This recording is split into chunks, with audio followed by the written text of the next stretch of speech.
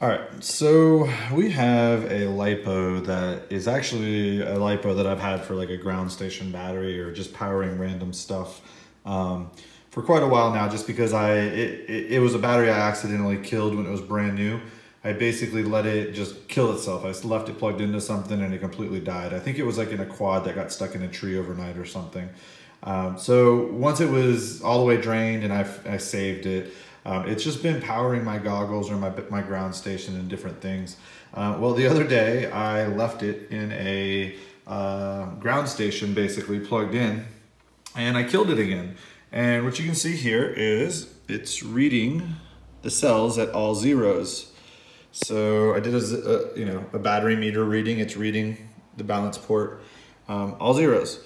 So I'm going to show you how to save the battery, right? And when I say save it, I mean, first of all, let me start and say this and let me look at the camera when I do. Do not do this and then put this battery in anything like a quad, and don't do this without closely supervising it, and don't do this without knowing that it's risky. This is not what you should be doing, but it is possible to save a Lipo battery that's been fully discharged if it's not damaged and there's nothing wrong with it, just for the reason to use it as, again, something like your goggle battery, something that's low amp draw, like a ground station. Do not put this in a quad. It will immediately go flat, probably halfway up the punch out, okay? Just want to make sure that's clear. Do not do this without assuming your own risks. This is dangerous. Do not try this at home. I'm just showing you what you can do if you want to be risky. Disclaimer done. All right, so this is what we do. It was plugged into balance, but I'm going to unplug the balance port. So it is now still plugged in, but the balance is not. So I'm going to hit stop. I'm going to come back out. I'm going to go to NiCad, and then I'm going to go to, for me, oh yeah, okay, it's at charge already. I wasn't paying attention, sorry. Charge, and I'm gonna put 2 amps. And I'm gonna start it, and we'll see what happens. All right, so 7.4 it's saying it's at right now. That's basically, it's not right. All right, it died. Okay, that's good, because I was counting in my head, and what you wanna do is, you don't want this to really run more than about 10 seconds at a time. So we'll do it again. 9.29.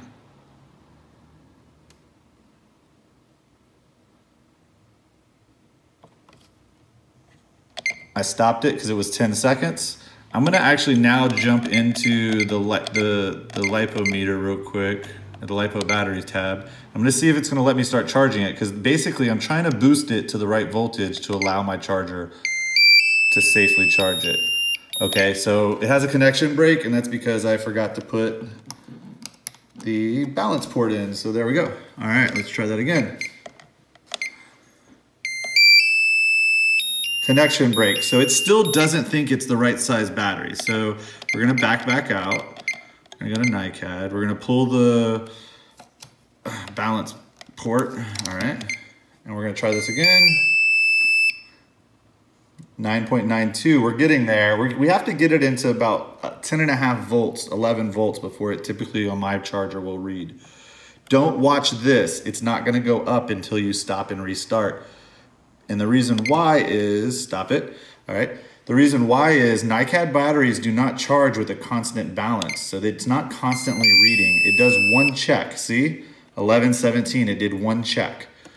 So at 10 seconds, I'm gonna stop, and we should be to a point now where, oops, we could check the battery meter, and we'll plug in the port. And now we're getting a reading of 2.8 per cell.